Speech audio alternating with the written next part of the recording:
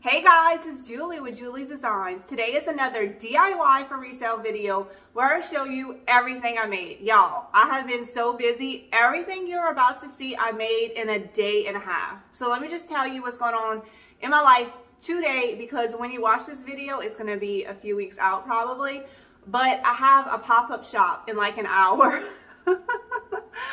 So I just hurried up and cranked out all this stuff in the past day and a half. I woke up early this morning, I got dressed and just finished pricing all this stuff. And some stuff I just like, instead of putting my cute price tags, I just had to put a piece of tape with the price tag on it because I'm just totally out of time. I do not recommend doing that. It's just, you know, life's been crazy. And then if you're wondering what's going on with my lip, I dropped a 12-pound weight on my face at the gym. I also do not recommend doing that. Luckily, it just cut my lip in half and didn't hit my eye or break my teeth or nothing. Oh my God, y'all. It's been a week. But I am here. I have cranked out some stuff and I'm super excited about it. And I'm super excited to show my customers and see what they think of all this amazing stuff. Like I had said on a previous video, I'm trying to concentrate on more wood stuff. I had gotten like distracted with smalls for a while. And I really want to get back to woodwork. So that's what I did. All of this is like lots of candlesticks, lots of risers, lots of breadboards. That just was the theme that was happening. So I'm going to show y'all what I made. And if I have a step-by-step tutorial of it, I'll put the link to that video in the description below. So I'm just going to start grabbing stuff. So I did a bunch of these candlesticks on a video. I'm not going to show y'all each one, because they're all the same, but in just different sizes. These are just regular candlesticks that you can find at the thrift store or garage sales for really cheap. And they usually come in all kind of different colors. So I just painted them all with white paint. You can use spray paint or chalk paint. And I decided not to distress these. I wanted to keep them a little bit more of a cleaner look. Not everybody likes everything distressed. Like me personally, I prefer a cleaner look. And then I got these, well, not that one. I got these little rounds at Hobby Lobby and just attached them to the top. So now they're so cute and two-tone. Y'all know I love a two-tone look. So if you are unable to cut little round tops for yourself because you don't have the tools or whatever, or personally for me, I'm going to start buying these because they were a huge time saver and they look great. It was $1 for the two big ones.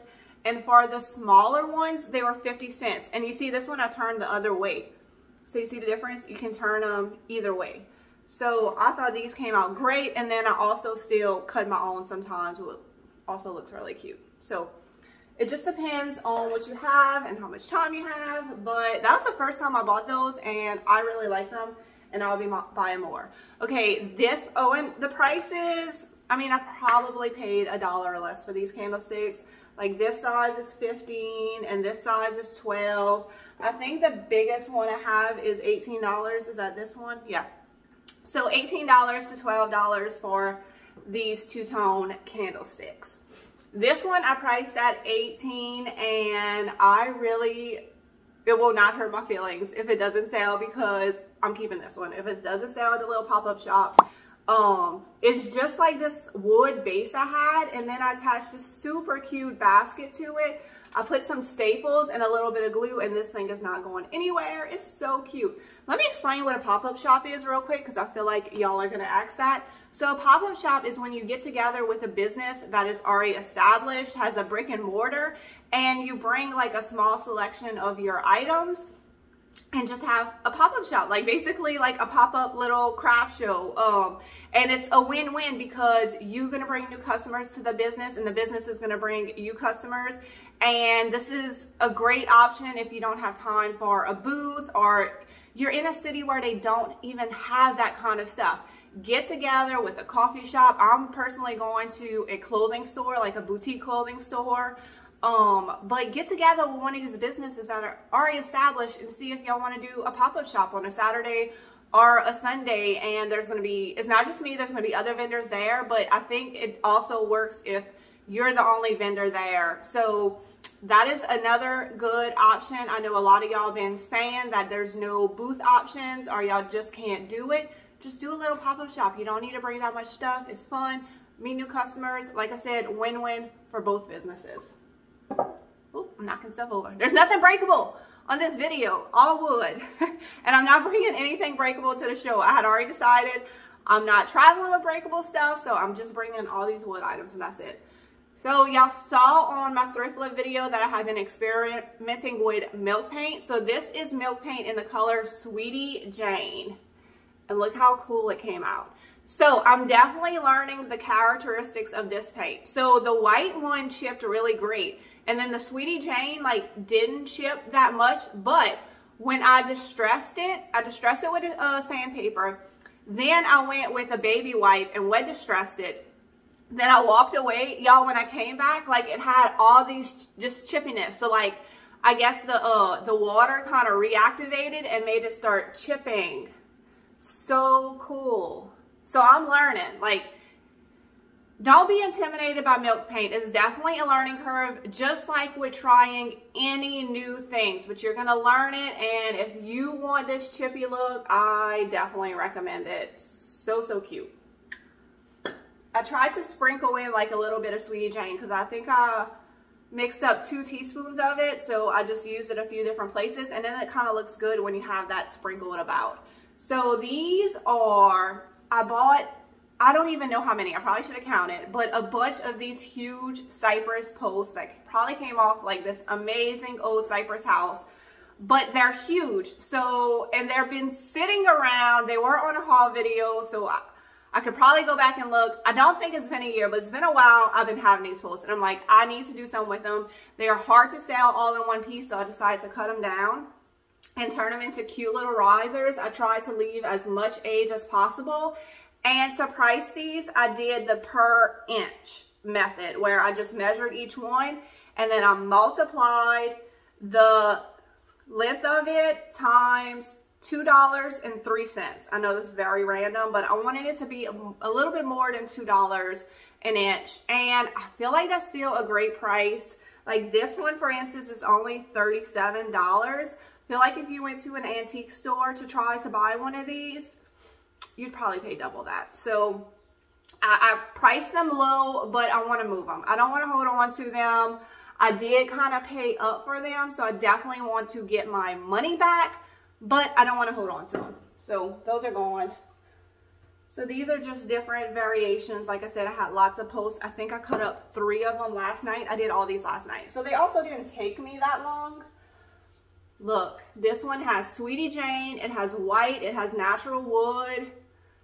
Beautiful. I mean, you can put something on them, but I also think they just look amazing by themselves. Love this one.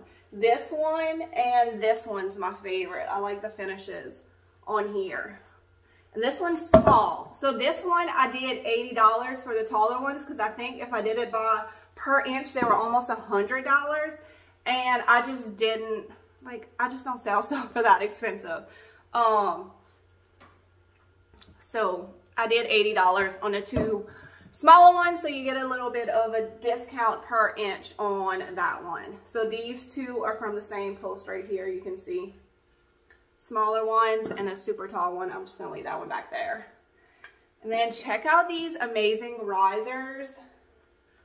I had this board forever and I was gonna put it in my master bathroom as a shelf. And so I finally like put it up and realized I didn't like it in there. So I cut up the board to turn in some little risers. I love how they have like all the rusty nail marks right there. And these are, this one's 1 foot long and I priced it at $28. This is like 100-year-old cypress. And then I have this one that's 2 feet long. And look how pretty. And I decided not to go two-tone. I decided to go with natural distressed wood for the feet, and I really like that decision. So cute. I'll probably keep one if they don't all sell because I really like those. And then if y'all saw my thrift flip video where I tried the milk paint for the first time, I used the white and that's how these came out. So it's kind of weird that they chip mostly just on one side. So if you're not too into the chippy look, you could turn it around. They're so pretty. White, chippy, with a natural wood top. These tops I cut myself out of cypress. And then I had 4 bedposts that I had to finish up. So I just went ahead and cut them all down and did different finishes on them. This one's my favorite. I love this. So I just take some black chalk paint and add water to it and do kind of a black wash. I have a lot of this in my house. I love this look. It's kind of like an aged look without distressing. You know what I mean? I love this. So pretty. So I have a few of those. And then these, I just did my regular process to it, sprayed it white with my sprayer, distressed it, and then added a top to these. So I have 2 like this. And these are priced $24. It just depends on the size. Like, I think this is my most expensive one for $25. I'm sure I could charge more for these, but this one's $15. I really want stuff to move. $12. This is all stuff I've been having for a while, and it's time for it to go.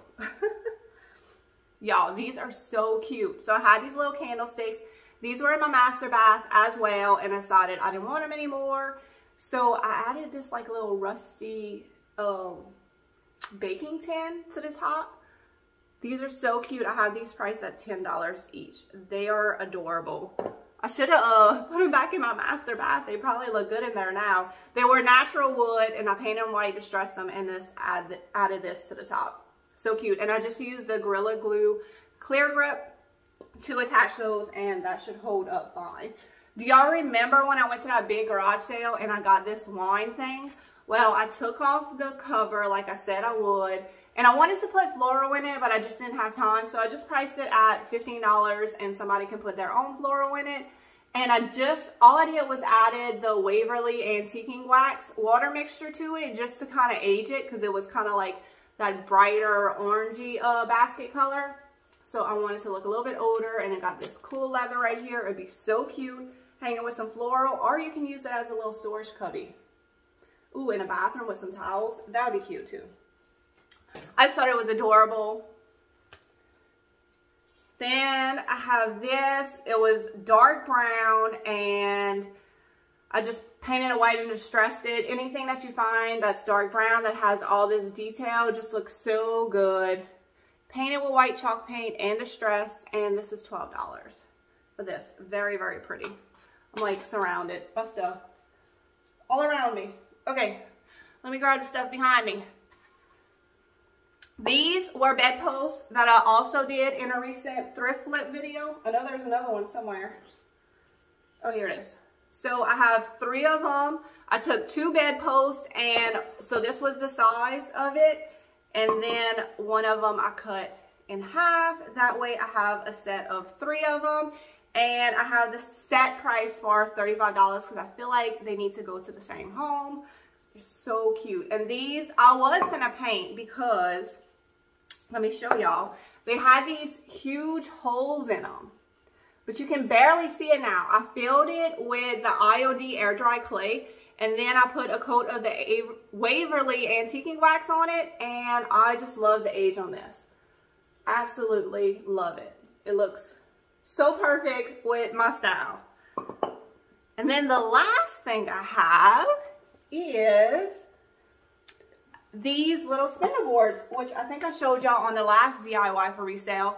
They all sold out immediately, and I actually already sold one of these from to one of my customers that stopped by my house yesterday, I believe, and I had them sitting out because I was working on them, and she's like, "Are those for sale?" I said, "Yes, they sure are," and she scooped one up right then and there. So these are pretty, and they've been very, very popular. But let me show y'all this one in the back. That's super aged. So like when it has like really cool natural age, I try to preserve that. So this one's kind of like chunky and just different sizes. It's just this board has lived a long life. And then you just add this chippy spindle to it, and it is absolutely amazing. Oh, might have to keep this one too if it doesn't sell. I love that one. So these are priced $2 per inch. So I measure from here to here, not the spindle, just from here to here. So this one is $44. I feel like that is also a great price. And then like this smaller one right here is $30. So that's my cheapest one, is $30. So cute, right? Do y'all love this? I love it. All right, guys. I felt like that was pretty quick, but like I said, I have to put all this stuff in my car and go to my pop-up show, but I wanted to show y'all all the stuff I made before I sold it. If you enjoy these types of videos, make sure you subscribe to my channel. I do thrift flip videos every single week.